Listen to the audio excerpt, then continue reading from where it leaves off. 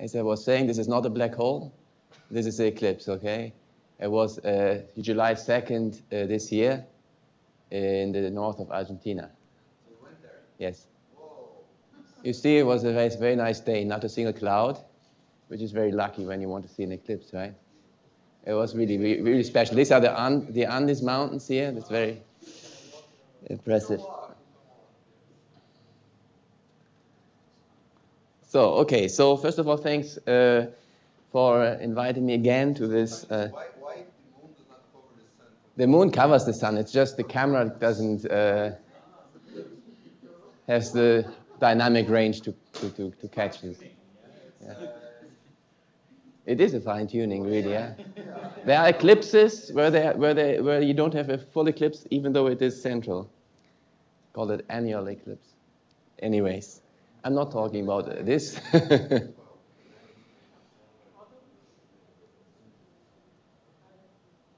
Okay, so I want to talk today about some work I've been doing interruptedly over the past 2 years. Mainly, this will be about this this work that's not published yet, and a little bit about this. This one I will actually not cover. Okay. All right. So let's start. So this is about the flavor puzzle in the standard model. Okay. So let's look at what is the problem and then try to solve it. So the standard model has this very hierarchical structure, as all of us know, of masses.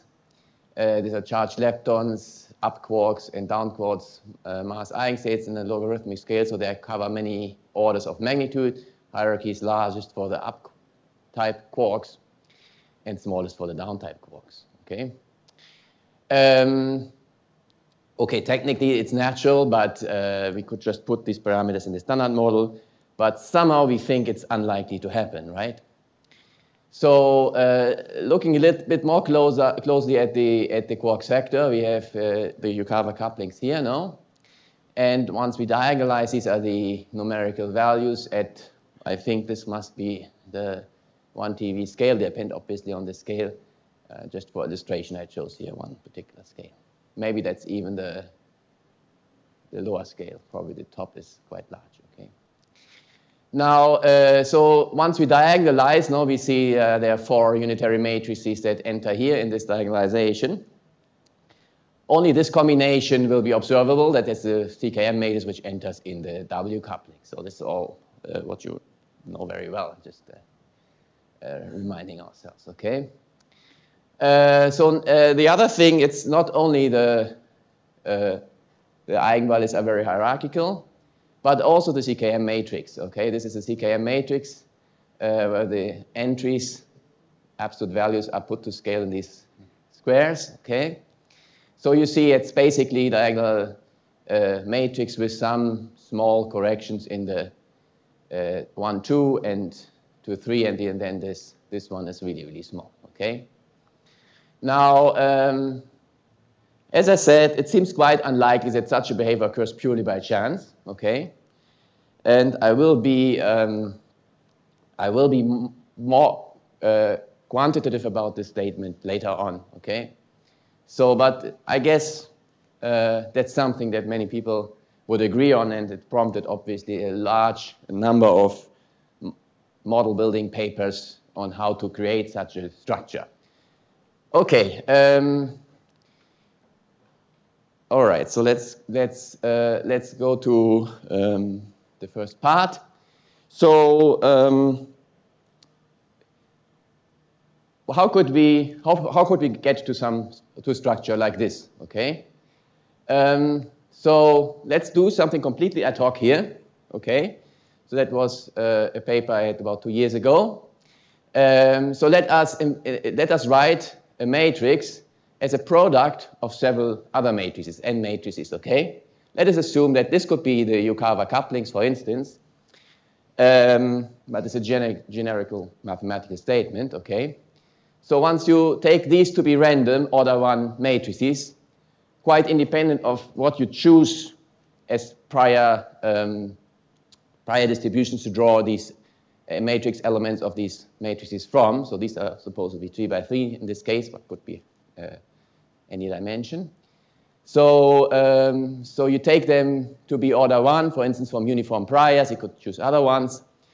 And let's look at what happens if we diagonalize this, okay?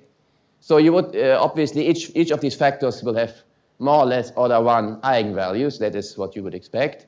However, it turns out that the product of such a kind has a very hierarchical structure, okay? So this one, I didn't put it here. I think that's 5 or 7 of these guys, okay?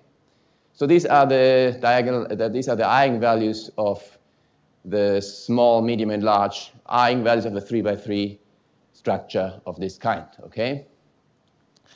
All right, there's some analytical understanding of why this happens.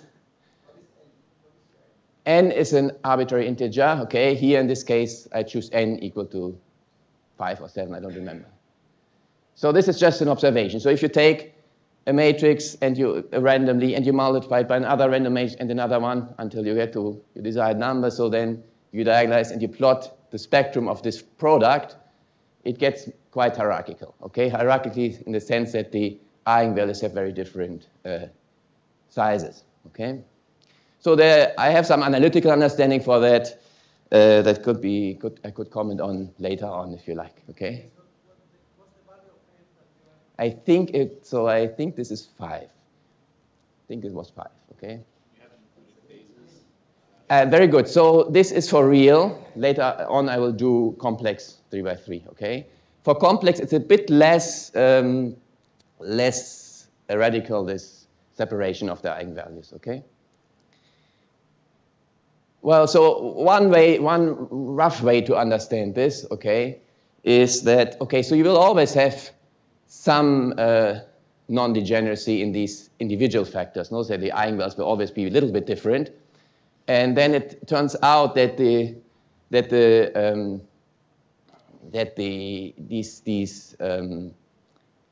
individual very mild hierarchies in these factors, they tend to add up coherently rather than cancel each other out. Okay, and there's some then it gets more technical if you want to know why this is. Okay, but there is some analytical understanding of that.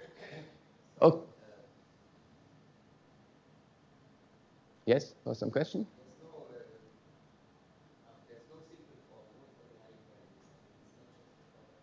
No, it's not. So these are not even Hermitian, but even if they were Hermitian, it doesn't matter, okay? Non-diagonal. So you could think if they are diagonal and all diagonal simultaneously, obviously the hierarchies would you would never get one. So the hierarchies would always increase if you multiply. But here, even they are completely randomly oriented, and somehow they like, actually the cases where these hierarchies cancel out, where you have, maybe you can understand it that way, where you have let's look at these two factors. Let's put y1 by 2 by 3 and y1 by 2 by 3 here. So the orientations where you have to multiply y1 by 3 is rather special. So you have to have a unitary matrix in between. Okay, it's getting a bit too technical without showing actually, excuse me, equations. Yeah. So this is a subcase of the Wigner distribution. Wigner, that's for very large matrices. No, I think you're thinking of no, that were not products. No, they were just looking at very large. Okay. Yeah. No, these are products. This is something rather special. Okay. Okay, so this seems something nice to maybe take advantage of. Okay. So let me just one more thing here just to emphasize. So this is a case where I put n equals 7, again for the real case. And here it's just one representative. And what I want to show this because the actual elements are not small, okay, or not hierarchical. They are all of the same order, more or less, 0.5, let's say. However, the matrix is very degenerate if you can visualize by, for instance, normalizing each column to its first entry. So you get very much a rank 1 matrix, okay? So it's not that somehow the matrix elements themselves become hierarchical. It's just the eigenvalues, okay? So the eigenvalues in this case are down here. Okay, so despite the entries remaining order 1, the matrix becomes quickly very degenerate, okay? Now, there's another thing that we have to to figure out, which is the alignment, no, the CKM alignment. So how can we obtain alignment necessary for the CKM matrix to become approximately diagonal? And that's actually something which is independent of what just said. This can be done in the following way. If we put the down and up, if you factorize them in such a way, and if these two factors are the same and themselves have a hierarchical spectrum, that is necessary and well, at least sufficient, let's say, for the left-handed rotations to be aligned in such a way that the CKM matrix becomes diagonal. So this is not something really new, I would say. This is something that is actually the basis also of Froggaard-Nielsen models and so on. Maybe if you don't see it right away, or extra-dimensional models, the same thing. If you don't see this right away, wait a little bit. I will go into much more detail later on. Okay. So, but this is a generic property. So what you have to have is that the Yukawas factorize in such a way that they have a common hierarchical factor. Okay. Good. So one could think of, okay, so then the obvious choice would be, if you want to use the previous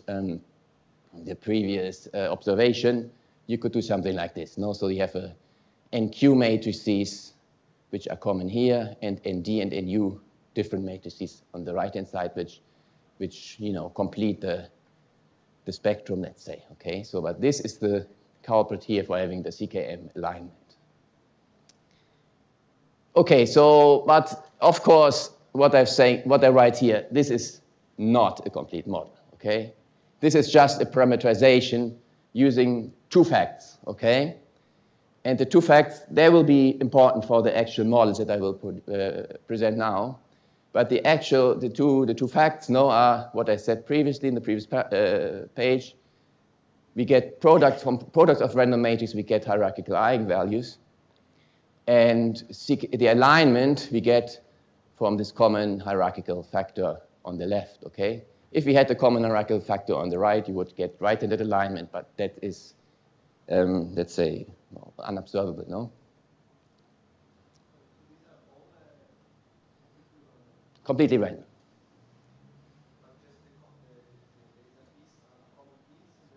Exactly. So these are, we need to build a model where somehow they appear like this, okay, these common factors. So you need a hierarchical common factor, and how do you choose the Y1 Q, the first one? How do I choose it?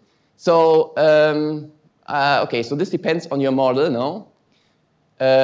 So, for instance, in Froggaard-Nielsen, you would put this epsilon to some power, a diagonal matrix. This would be diagonal, okay? And there would be epsilon to some power, okay? And then in this second, epsilon to some power. But this will be the same matrix as this, okay?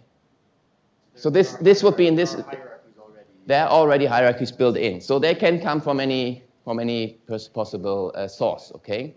They could come from this, okay? So these are the two ingredients, okay? So as I said, this is not a model, okay? Let's do a model. So one possibility is to use n-side models, okay? Actually, the actual models, as you will see now, are a little bit more complicated than a simple idea. They're not always of the simple kind that appeared on the previous transparency. But the two main ingredients are the same, yeah? The product, the hierarchy from products, and the common hierarchical factor in the CK in the quark sector. So this is mainly now based on this paper that's going to appear, okay? There's also some related ideas. So n-side models have been used in other ways to, let's say, create flavor hierarchies. Now, what am I going to do is this is supposed to symbolize the Yukawa Lagrange. You have the Higgs field, the up and down quarks, and the left-handed doublet. So this would be the standard model, Yukawa sector for the quarks. And now what we do is we add to this a vector like quark, and we couple them with these 3 by 3 matrices. So these are always 3 quarks and 3 quarks, so the generations are repeated here. So these coupling matrices here, which have dimension of mass, okay, they are 3 by 3 matrices, and we will take them to be random, okay? Because in the absence of any, additional structure, the best we can do is to say, okay, let's say they are let's say of order 1 in terms of some scale, okay? There's an implicit scale here. So some of them are called K, some of them are called M, but they're really both mass. Sometimes they are called mixings and sometimes they are called masses, but it really doesn't matter. So now you repeat the game, okay? You add another one, and the important point is you keep this chain, yeah? So you only couple one to the next, to the next, to the next, and don't couple, let's say, this to that, etc., okay? This kind of structure can be enforced by symmetries. No, this is the clockwork idea. And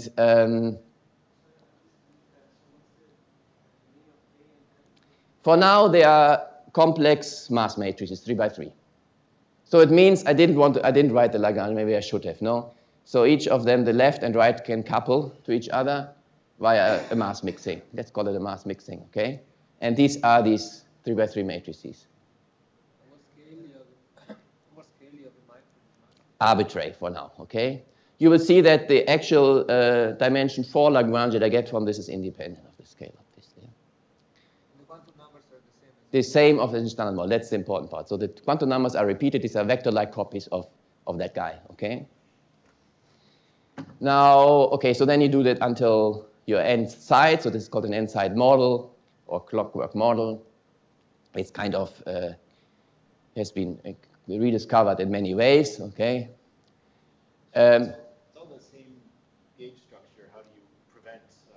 Yeah, so you have to start to write symmetries, no?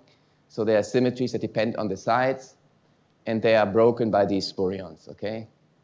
So you have in mind a larger symmetry group, and these couplings here, they are charged under this symmetry group. A larger gauge symmetry. No, it can be global, yeah. It can be global, can be gauged, can be gauged. You have some really huge global symmetry. Yeah. And then you break it global. So this is the clockwork idea. This is nothing. Okay. Nothing of my own thinking. Okay. So now what we'll do is actually I think one can in a way also build a model where you give up this. Okay, but this is something I haven't done yet. You can also couple, let's say, more randomly even, yeah? Okay. Now, what's happening is that so that I said already, the KM matrix I will take random, and we repeat this for the up sector, so there will be a blue chain here and a green chain here, okay? Up sector on the down sector. So the camera is still following me here? Okay, so one could simply now, we have a big mass matrix, no, for these vector-like quarks. It's not completely vector-like. There's 3 chiral zero modes, no, because we have 3 more left-handed fields than right-handed fields. Okay, this goes from 1 to n, it goes from 0 to n, and each of these lobes represents 3. So you have 3 zero modes just by counting chirality here. Okay, so we could simply diagonalize this big matrix, and this can be done. Okay, and write how the zero mode, so we decouple all the heavy modes, and how the zero mode ends up coupling here. This can be done analytically. A simpler way of doing this that also helps us to find the dimension 6 corrections to this is to integrate out these vector-like guys that are not mass eigenstates, okay? So solving the equation of motion for these guys and plugging them back into the Lagrange. So this gives you a modification. So if you integrate out the last guy, this gives you a modification of the kinetic term of the next guy, okay? It can only modify this guy's couplings because this is the only guy that was coupled to this vector-like doublet, okay? And so you get a simple expression for these for the wave function normalization due to this extra integrated out degree of freedom.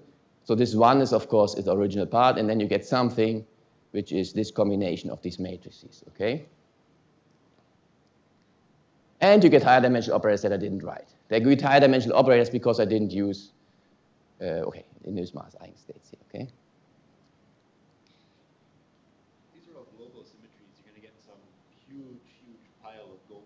Yeah, okay, so this is correct. In principle, you could also think of having these gauged or something, no? So I have some tower, yeah, sort of Kaluza-Klein-like states. You could have this. You could have this, yeah. As I said, I'm thinking also about giving up this idea of the clockwork. Maybe towards the end of the talk, I will comment on this. So one could try to think of coupling completely arbitrarily, okay? Or at least moderately arbitrarily, let's say, okay? But that's. So what's sort of the scales, I guess, that appear in the K's and M's, these mass matrices? What's the? Okay, we'll come to that. I'll have yeah. So mainly you will integrate them out. You will also get some flavor changing processes. This will limit them. Was that your question? Well, I just wanted to know where are things. Okay, so this obviously you see whatever the scalars cancels out, this Q matrices are dimensionless. So from that point of view, I have no. They can be the Planck scale. They can be the TV scale. No, there's no or anything in between. But of course, you will also get these high dimensional operators, and they will give some bounds. And typically, there should be at least a TV. Okay, you'll come to that. So now you continue, you get the recursion relation, and you can do this all the way to your original guy, and then you get the original Lagrangian here. And they're only, so this is unmodified. These couplings are unmodified. These C are the original couplings that I wrote here. And you get a wave function normalization for these left-handed fields here, which is this kind of geometric sum of these matrices, okay? Now you can already see that there are some products of random matrices appearing here, but of course it's a bit different of what I had previously, okay? Still, these matrices are pretty hierarchical, as I show now, okay? But this is basically the matrix that one should, if you want to do it properly, you should use this matrix here in this kinetic term. You can then normalize canonically, and the inverse of this will appear in the Yukawa couplings, okay? So as you do this, sometimes you probably accidentally get light vector-like quarks. Mm-hmm. Yes. So I guess in the you have to be careful of that. space, no, so very good. Do I have to say, I'm going to cut that out because it gave me? Yeah. Okay. So very good question. So if you simulate this in principle, you get these cases where sometimes you get a very light guy, no? Yeah. But I think so. These are in these simulations are very rare cases. Okay. So either you go by hand and throw them out, if you do a real simulation, or you just say, okay, it's a very small measure, okay? That's a very good point, yeah. And of course, depends on the actual masses do depend, obviously, on this mass case. Sorry, yeah? So the random matrices are the MIs and KIs? Yes, and the C's also, okay? Qs? What happens to Qs? Qs have Qs look like this, okay? So this is this is our recursion relation, no? So the wave function of the I minus first guy depends on the Zi, on the ith guy, no? And they get multiplied by these Q matrices, okay? And that gives you this range, this sum. So this is a distribution. This is now with complex matrices, for instance, where I put K and M in this case. So there's one inverse factor, one regular factor. So you get in this log scale sort of something symmetric for the eigenvalues, okay? So there are some eigenvalues that are around 1, this yellow curve, some that are a bit bigger than 1, some that are a bit smaller than 1, okay? Something expected, I would say, no? If you have such a structure here, kind of symmetric in this log scale. Now, oh yeah, I'm going quite slowly, okay. So now, once you do, so if you look at this recursion relation here, So if the ZI was already a little bit hierarchical, then you multiply with these a little bit hierarchical matrices. So this will, as I said previously, will enlarge the hierarchy due to this product structure, okay? Okay, then of course the difference that you add 1 here, no?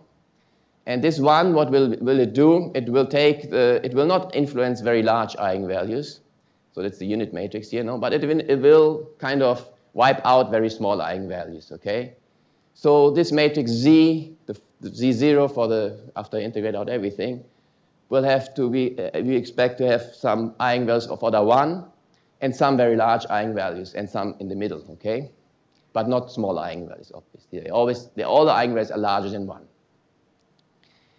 Now, what you have to do is you have to actually calculate Z minus 1/2, okay, which is the matrix that will appear in the Yukawa couplings after canonical normalization, correct?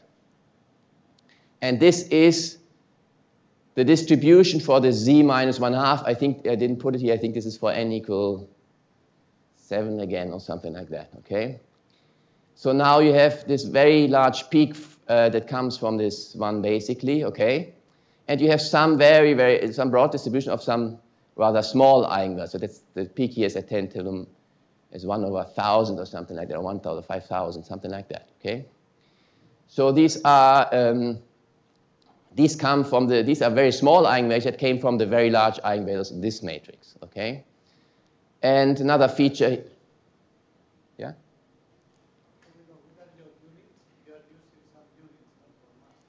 No, this is all dimensionless. This Q matrix is, look, okay, at this point, I take the K and M matrices of the same scale, okay? Of order 1 in terms of one scale, but the scale I take the same. So this is dimensionless, okay? Everything is dimensionless. Z is dimensionless, Q is dimensionless, epsilon is dimensionless, okay? So at this point, this doesn't depend on the scale, on the overall scale. So now you get these distributions, no?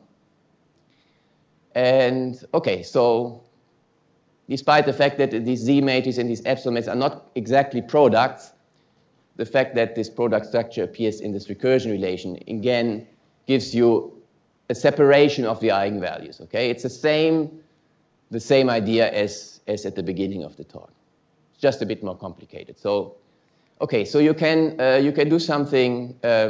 Okay, so now we have to normalize canonically. No, so we define these matrices here, and they will appear in the Yukawa couplings, right?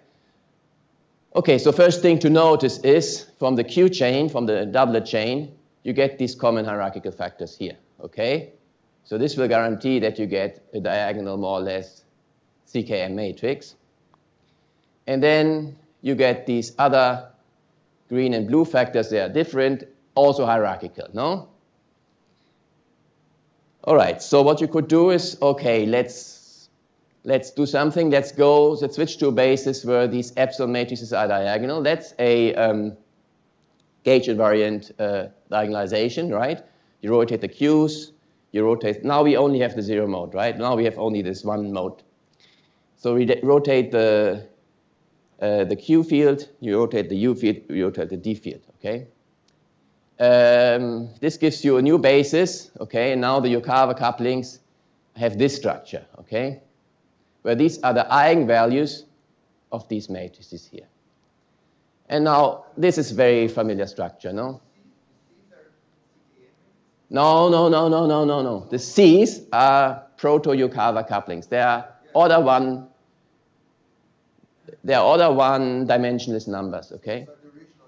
Yeah. The interaction, which one? This one. These ones. This is the original field. I have not touched at all this field, okay? I've only integrated out the others. So this one remains from the start. This is unmodified by the integrating out procedure before I normalize canonically. Only this modified, okay?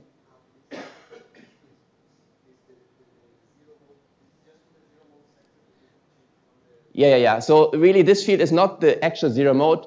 I call it an interpolating field. I don't know if you're familiar with extra dimensional models, no? sometimes instead of working with the zero mode, it's useful to work with the brain value of the field, okay? It's the same idea, okay? This could be called the brain value of the field, the boundary value. It's really the zero. This zero means here side zero, not mass zero, okay?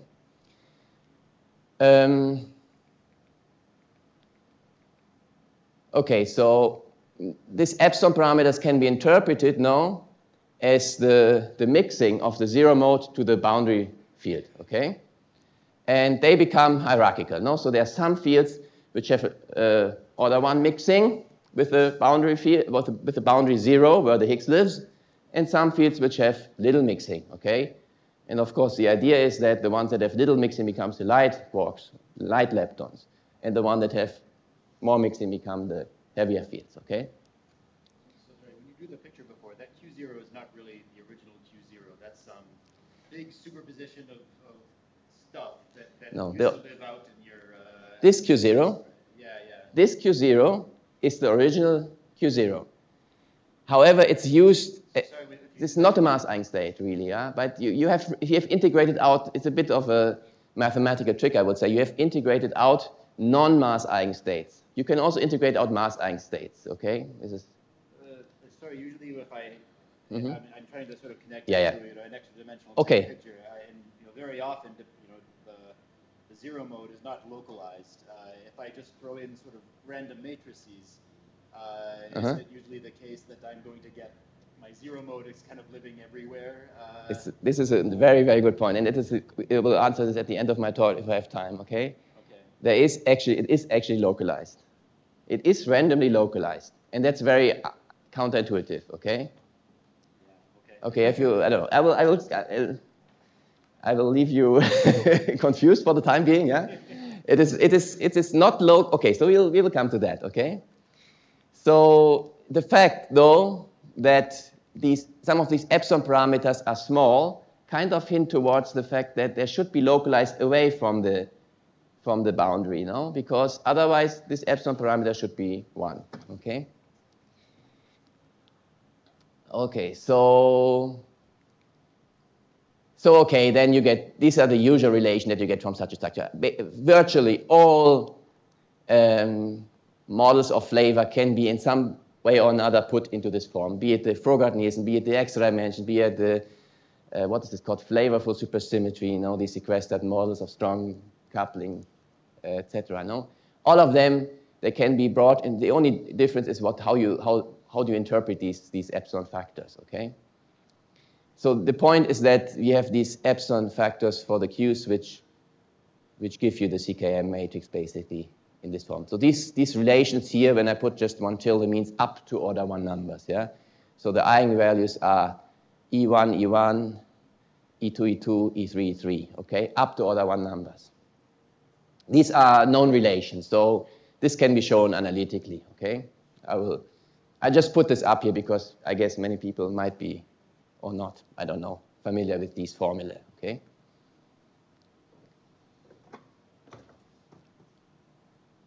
Good. Anything else I wanted to say here? So let's come to, okay, so I'm running really late, but let's go. So this is important kind of. So what we could do is if now we talk about the scales, if the matrices K come at a different scale, oh, sorry, I skipped this. If the matrices K come at a different scale as the matrices N, then in this big sum that I wrote previously, you could say that the last term dominates because the Q matrices are kind of having large entries, okay? They're kind of large numbers. So if we have this case here where the K matrices come at a much higher scale than the M matrices, okay? Then you can just simplify the analysis considerably. So you have your Z matrices are now simply a product. You normalize canonically, and this time your curves look like this, where the epsilons are really just products of these Q matrices, okay? And that is a special case, you know? I mean, that is really a new ingredient. We imposed that the scales are different. Previously, I was taking the same scale, which dropped out, okay? Here, I was taking different scales. So the ratio of scales matters. In these, obviously, the ratio of scales matters from this formula here. Sorry? It should, this should just stay above 1. Yeah. So this will, the terms that I didn't write here, they ensure that it is always above 1. There's always at the beginning 1, but these will be very huge. So they will be all. Huh? No. These Z matrices will have very large eigenvalues, and then these epsilon matrices will have very small eigenvalues.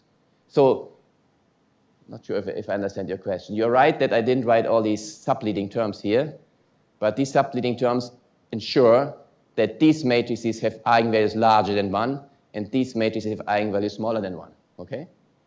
Make sense? So now I put this for 2 reasons. The first reason is that it makes very evident the connection to the very beginning of the talk, where the Yukawas have really this form of a product. So if you plug this in here, you have a product of matrices, and you have a common factor that is a product of matrices. Okay? So if I go back to your set, this means I've got big, small, big, small, big, small. Yes. Okay. So that is input here. Okay. Now that this is actually interesting for model building purposes also, and the reason is we can look at what happens if we separate these scales, which we can model by simply putting a parameter xi here, which is larger than 1. Okay, these matrices pick up a factor of xi. So if you put xi equal 2 or 3, you get this. So this shaded region, hard to see, was the original distribution. There's 2 effects. The first effect is that, I listed here as a second effect, is that you kind of separate the blue and the yellow curve. Yeah. So you actually increase a little bit the hierarchy, which I call second and third generation. Yeah. So the blue and yellow curve gets separated. So for instance, the dashed line. Actually, this is wrong. This is the other way around here. Yeah. So the dashed line is xi equal 2. Okay. So you see, if you look at these 2 peaks, they get separated. This is okay. Whereas for instance, the green and the yellow peak, if you look at the green, it's very hard to see, and the yellow peak, the original ones, let's say the location of the maxima, the relative location, does not get changed very much. Okay, that's the one effect, and that's interesting because in some way, many times you want a little bit of a bigger hierarchy between second and third generation. Okay, so this original xi equal 1 case sometimes gives you a very narrow hierarchy only between second and third, and a big hierarchy between second and first generation. Okay. But you're introducing a new hierarchy. I am introducing new hierarchy. You can do it without. I will show some cases. Okay. So so we enlarge the hierarchy in second and third generation, and we shift all the eigenvalues to smaller values. No, that is the second effect. You shift all the eigenvalues, and that's interesting, obviously, because you will not, unless you do something about this very peaked distribution around 1, you will not be able to generate the bottom mass or the tau mass. Okay. So this is one way of generating bottom or tau mass, introducing a parameter xi greater than 1. But the main intergenerational hierarchy still comes from this product, I would say. Okay, even though the second and third generations are also separated.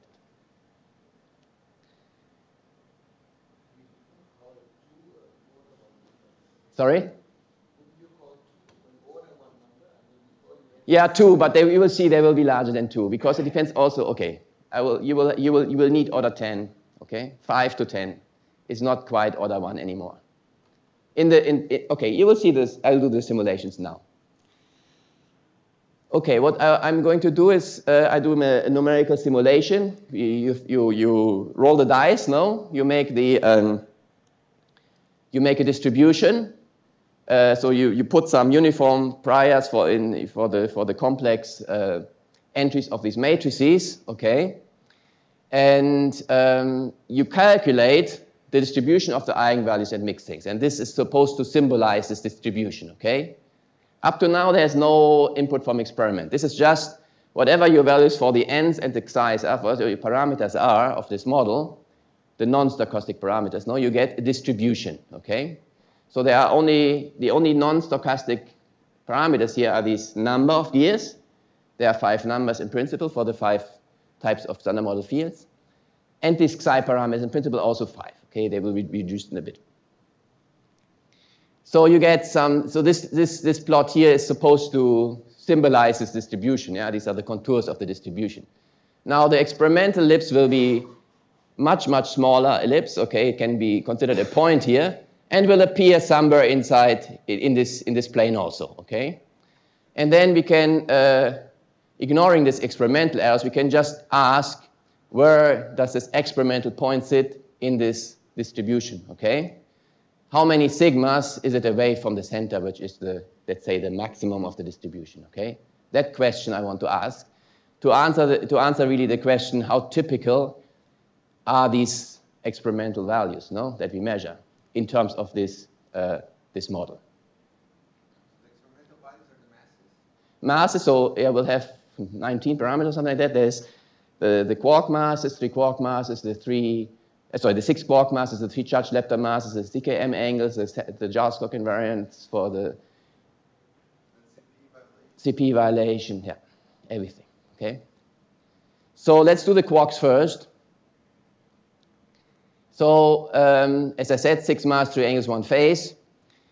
Overall, there's some tension that one encounters. I'll probably skip details on this. But the overall, it's very easy to achieve less than 1 sigma, okay? But careful, this 1 sigma has nothing to do with experimental sigma, okay? This is just the sigma of my distribution. So let's do some examples. So this I call scenario A, which to reduce the parameters, I put NU and NQ equal and psi U and psi Q equal, okay? The reason I do this is that naively this would be compatible with SU5 unification. Okay. Now, if you do this, so you see you can for each of these choices of the ends. No, you see these are not very large values. You can optimize, for instance, the psi parameters. Okay, there's now 2 continuous parameters, and that's the typical chi-squared for these 10 degrees of freedom that you get. Okay, and this corresponds to about 1 sigma. Again, nothing to do with the experimental sigma. I'm not claiming here that I predict the experimental values up to within their errors. No, that would be ridiculous. I'm just saying that how good does my my model perform in terms of how typical are the experimental values? How typically fall they in the theoretical distributions? Okay. So this is the total chi-square. So the number of degrees of freedom is 10. 10. Yeah.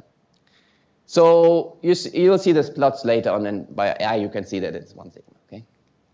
So there's another scenario where, for instance, for some reason I put psi u equal to 1, basically because, yeah, because again I have 2 free parameters. It's a little bit different. I get similar values. Okay. So it's a bit different. I didn't want to keep too many free continuous parameters. Okay. It's not very easy to minimize this numerically.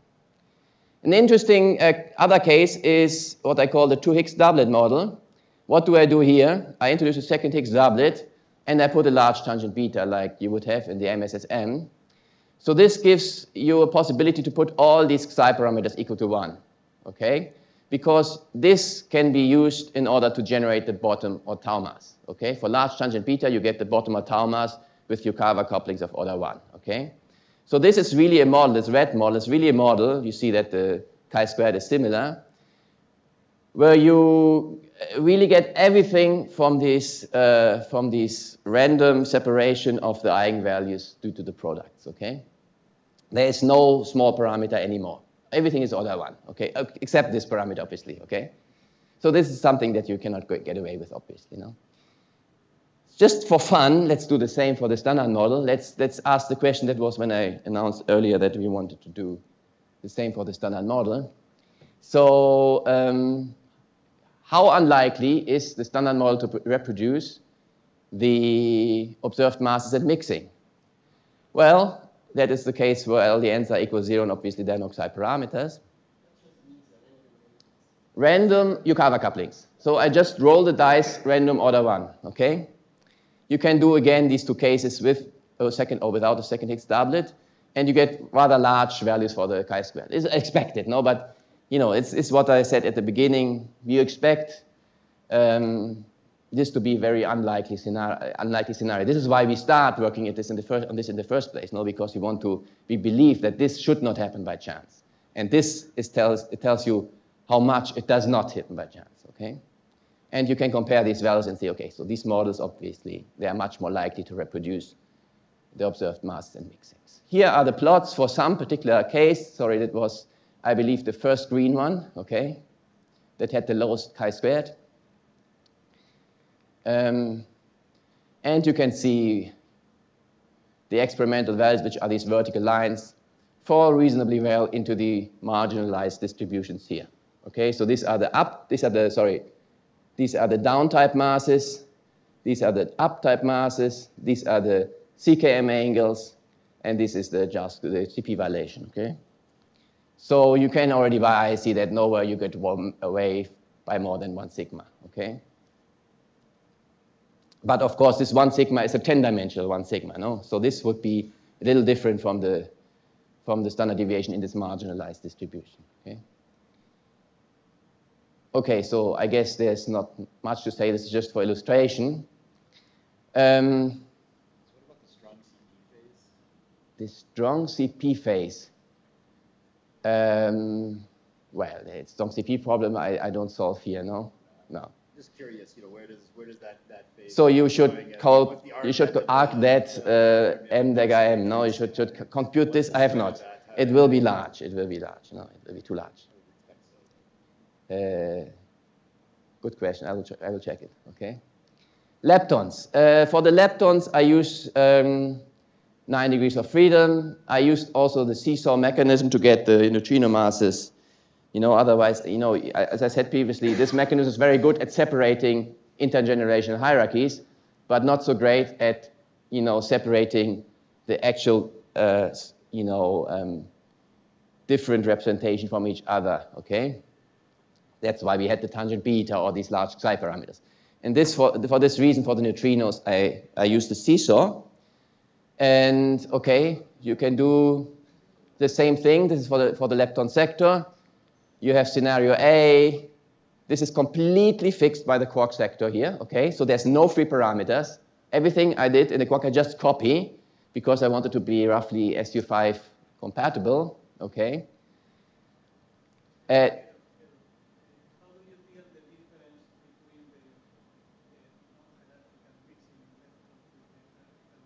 Good. So you can observe this here. The NL is very small, 2 or 3. Okay. This is enough for this to happen, while the NQ, the NQ, that makes the stronger CKM mixing, okay? The weaker CKM mixing. Yeah? So the low number, so you cannot go to more than 3, yeah? It becomes worse, as you can see, but it's not very bad, no? So the thing is the distributions become quickly very broad. That also helps you, right? For that reason, once you add n's, these distributions become very broad, and then you can basically, you don't lose any chi-squared, okay? Scenario B, where I put CL=1, works similarly. The 2x doublet model works similarly. There's less tension in general in the lepton sector than there is in the quark sector, so there is the chi-squared is very, very low, okay? You can do, again, the standard model. You get large values, but this comes entirely in this case, comes entirely from the charged lepton masses, okay? The neutrino sector you could do completely randomly, and that's actually something well known, okay? It's called neutrino anarchy.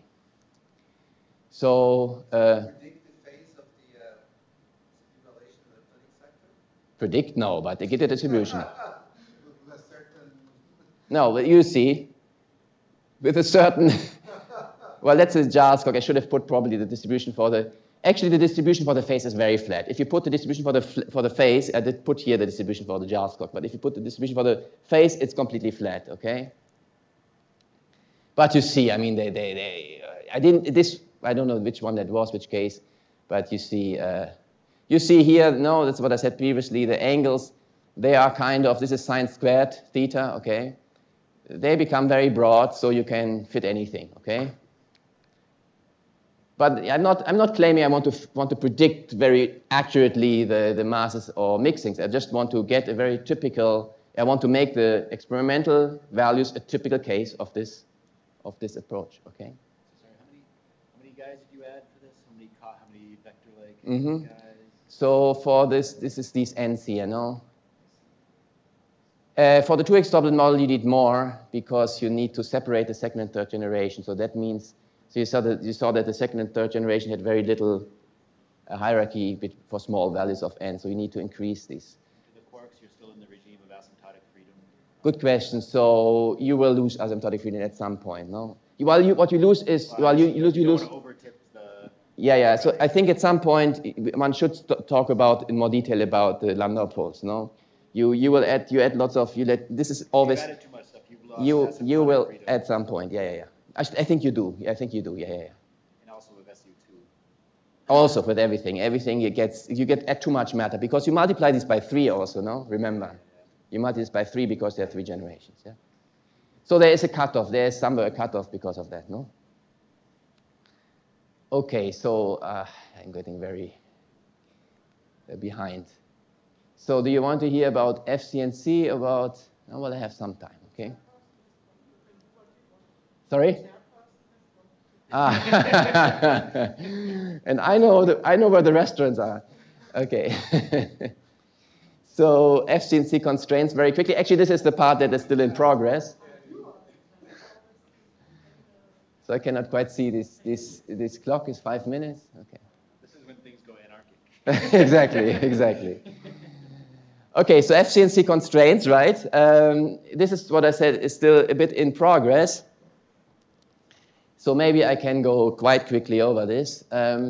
So we do an effective operator approach. We calculate the coefficients of all these dimension 6 operators. There's some tree level.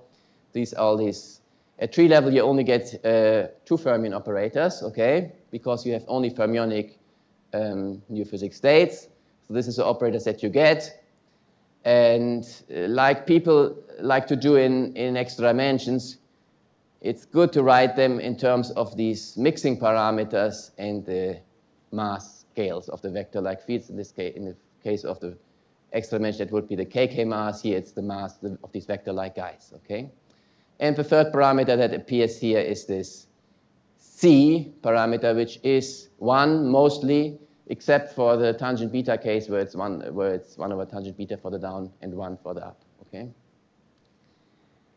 All right, so yeah, I should not go into detail here. So at loop, you get more. You get dipole operators, plenty of dipole operators that you can estimate in the same way.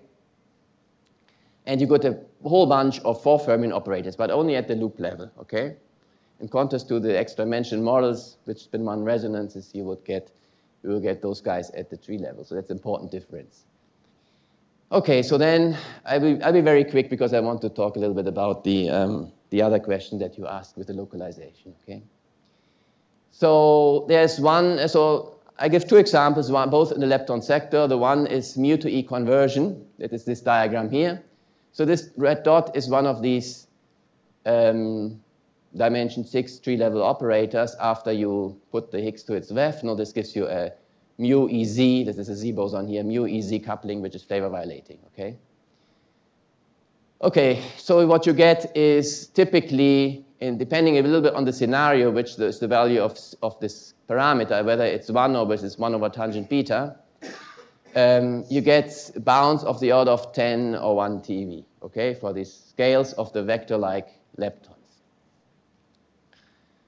Another obvious one is this is a loop, okay, this is mu to E gamma from these dipole operators, and you get what the behavior with these parameters is a bit different, but again you get 1 TeV in the best case, okay? And then there will be many 4 fermion operators, okay, which are generated at the loop and which will generate delta F equal to observables, no, like KK bar mixing, etc., but they come at loop in contrast to the extra dimensional models. Okay, so here I'm still working a little bit on this, yeah. But the bounds in these two previous bounds from the mu to E conversion and from the mu to E gamma are very much in the ballpark of the extra dimensional models because the structure of the couplings of the effective operators are very similar. And basically, also in the extra dimensional models, you get contributions from vector-like KK modes. Okay.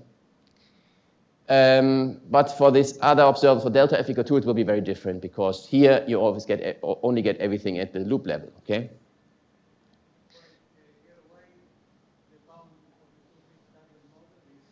It is due to this CE to the 4th power here.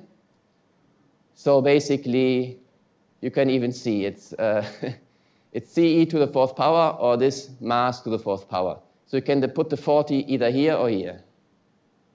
So it's because essentially the whole Yukawa coupling becomes suppressed due to the tangent beta, okay? And this appears here. By the way, it comes indirectly also because what I have done in this formula, I have fixed some of the parameters such that I get the correct masses and mixings, okay? That's important, obviously, yeah? So this leaves as free parameters this CE and this epsilon. Okay?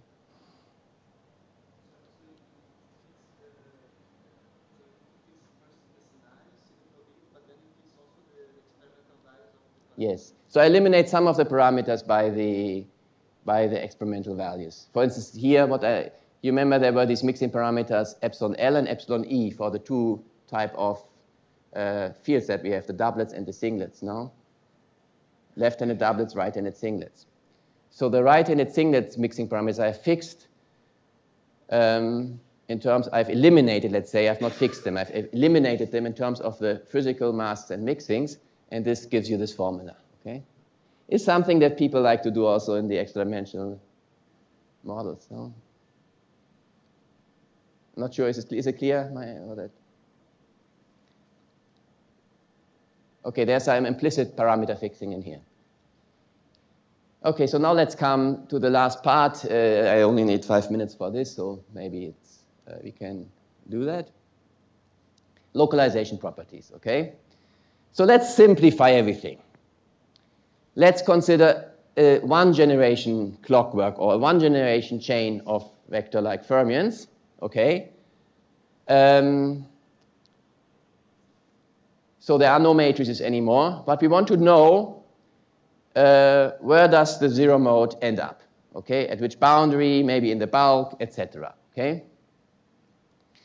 So in the standard clockwork, so there you have also these matrices M and K become just parameters M and K, and this matrix Q is just the ratio of the two parameters. So in the standard Lagrangian of clockwork that people use, these are site independent, no? They are site independent and deterministic. You just choose this Q parameter to be something less than 1 or more than 1, okay? But it's the same at every site. This leads to this following localization of zero mode. So when Q is less than 1, you can compute the wave function for the zero mode analytically, and you get something like this, okay? So now I have not only computed the mixing to the zero side, but also the mixing to the first, second, and as an analytic formula. And this you can call, if you like, the wave function, okay? If you think of a discretized extra dimension, this is also really the wave function that you get from solving the equation of motion, right? This is like e to the minus mki. Where exactly, exactly. So this is 1, this is q squared, that's q cubed, that's q4, and so on. So then this is, you can translate it into that. If you have, so there are extra-dimensional versions of the clockwork model. I'm not sure if it's really exponential, but people call it exponential localization, yeah? But this is just by solving, the diagonalization problem and finding the eigenvector. This is the eigenvector, no, of the zero mode. I should have put zero mode wave function here, yeah? If Q is larger than 1, then it is the opposite. It appears on the other side. And if you imagine that you had your Higgs living here, no, you have a very little coupling of the zero mode to the Higgs. So These dots, this dot here and this dot here, would be my epsilon parameters, which I call epsilon, okay? The mixing of the zero mode to the zero side, okay? Or in terms of extra dimension language, the value of the wave function of the zero mode at the brane where the Higgs lives. So this values of after normalizing, this coupling determines at the end, or this value determines at the end whether you have a small Yukawa or a large Yukawa, okay? Again, this is one generation, yeah, just to simplify things. So now I call this the uniform or ordered clockwork or n-side model. You could keep calling it the n-side model, because these guys are deterministic and uniform. They're the same at all the sides. Now what we can do is we put them randomly, okay? So just as I put these matrices M and K randomly, we can put these now, this one-by-one matrices, this M and K randomly, these parameters randomly, okay? So now they depend on the side. And what you find is the following. So you can still calculate the wave function analytically for the zero mode, not for the higher modes, but for the zero mode, it's easy to calculate it analytically. And it becomes a function of these QIs, of n different parameters, QIs, okay? And for some values of these QIs, it looks like this. And for others, it looks like this. But the most important feature of this is, and I guess this was also first observed by Craig and Sutherland 2 years ago, that these wave functions here are very narrowly localized around the site where they are maximal, okay? So there's somewhere there's a maximum. For instance, this white, there's a maximum on site 2, but already on site n and 3, it's smaller, and then it becomes smaller and smaller, okay? And the same is true for any localization. So you have still all possible localizations. Now you have all possible localizations, but they are kind of narrowly peaked, okay? And that's something that has been pointed out in this paper here. What is known from certain one or even two-dimensional Hamiltonians in so-called Anderson-type binding models, okay? So I guess I don't have time to, and I didn't prepare any talks for this. I just wanted to mention it because it was nicely explained in this paper, and it is basically the same reason. So I have some analytical understanding. I can calculate to you the probability that the wave function peaks at some point. That is, they have a closed formula for that. And then there's semi-analytical understanding of how narrow it is, given that it is, for instance, peaked at one of these points. Okay? So again, these are exactly my epsilon parameters now here, no? These determine the coupling strengths to the boundary Higgs. So this is not very sensitive to the prior for your distribution for M and K? No, it's not. So actually, for instance, if you go to the cycle 1 case where the K and M have the same distribution, prior distribution, then the probabilities are are totally independent. The probabilities that you are, for instance, localizing at site 2, at site 3, etc. The width is a bit dependent. Yeah, the width is dependent. That's what I was asking. Yeah, okay, so the width is dependent, but for this... It's sort of a translation invariance. Disordered. Yeah. No, that's correct. No, so if you make a certain very prejudiced prior distribution, you could probably get a rather, and you can continuously deform it to the ordered case, no? Is it just like the smallest MK? No, it's more complicated than that. Neighbors, or there's more? It's more complicated than that, yeah. Okay, so I should wrap up, I guess. So I find this point very interesting now because it gives you an orthogonal interpretation of what's going on. So again, this is still for the one generation clockwork chain. What I've done here is I've done a simulation of random Ks and Ms, okay? And then I've separated each solution of the zero mode wave function into bins, no? The bin word peaks here, the bin word peaks here, the bin word peaks here, and then I average in each bin to get something smooth, okay? So these are, let's say, the typical wave, so for instance, this would be here, the typical wave function of all the guys that localize around side 5, okay? So this gives you, so this is for the uniform prior, okay? For the uniform prior, so that then you can see how narrowly it localizes. Note that there's a log scale here, no? So it's a very narrow localization. So this is the average, each of these curves is the average wave function of all the zero modes in your simulation, which localizes at side 0, side 1, side 2, etc. Okay? So this is just to give an idea of how narrow these guys localize. Okay? It depends on the prior, that is for sure. Okay? That's for uniform prior. These dots here are the actual probabilities that the localization occurs at each of these sites. So you can see it's a bit more likely that you localize at the boundaries than that you localize at the bulk. Okay, this is for 10 sites. And these, again, these values here are the epsilon parameters or their averages. Okay. Now, what we want to do is we want to make a connection to the 3-generation case, and that's the last thing I show. So this is the same thing done for the 3-generation case, but instead of binning now according to where it peaks, I just take 3 cases: the light, the smallest eigenvalue, the largest eigenvalue, and the medium eigenvalue. Okay. So you see the smallest eigenvalue now of this has a wave function which tends to be localized towards the other boundary, even though it doesn't have to peak there, so that's not visible here. It could peak here, it could peak here. That's washed out in this averaging. Then this is the largest eigenvalue that's close to 1. It peaks obviously close to this boundary. That's where it has an unsuppressed coupling.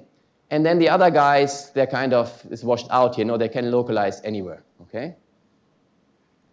So what you have is a kind of, this model that I was presenting to you could be interpreted as a spontaneous separation of certain of the wave function of each generation in theory space. Okay. So, oh, sorry, you're telling us this is like the top, I guess the top quark. Blue. Yes, would be blue. So so I would interpret this as the top quark, this as the up, and this as the char. Okay.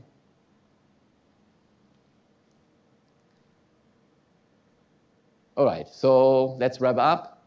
Sorry, in your original picture then, as I debate out this stuff, there's only one of the guys that's truly localized at that point, the Q naught picture. Yes, so the Q naught picture, this is not the wave function of the Q naught. The Q naught is the value, it's the guy that lives at this site always, no? The Q naught is not a mass eigenstate, so sorry, that was not your question. And I thought it was supposed to be close to the massless guy. No, can be very different actually. It can be very different. Yeah, it's this. So it could even be this guy. No, it could even be that guy. It's very unusual. But I just chose to not use the mass eigenstates to do the equation. Because you integrated stuff out. Yes. From my understanding, you integrated out all okay. the So stuff let on me the left. bit. And so what are the So what's left is, on the left, I guess I switched sides here. Maybe that's what's confusing you. So here, the zero mode, sorry, not the zero mode, the zero side appears to the left. In my original picture, appeared to the right. I mean, was that what? Q naught, or is it Q naught tilde? Q naught. So let me see. Okay, maybe, yeah. Sorry, I think at some point I switched sides. No, at the beginning, the side 0 appeared to the right. And here in these plots... The sides aren't confusing. Okay. I thought all 3 generations are supposed to live mostly... No. They are like this. So depending what you talk... So the 3 generations of... Okay, so let's talk about that after. Yeah. Okay.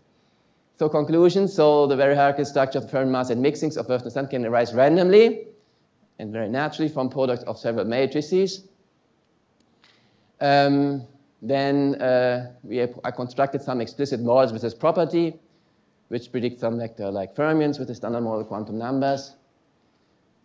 We can relatively easily, with few continuous parameters of order 1 or 2, order 1 or 2 continuous parameters, accommodate experimental data. The vector-like mass scale should be at least a TeV just from the lepton sector, okay? And I'm working on the quarks. And this last part, the mechanism can be interpreted as a spontaneous separation of the zero-mode wave function in theory space, okay? Similar to Anderson localization in condensed matter. Sorry for the overtime.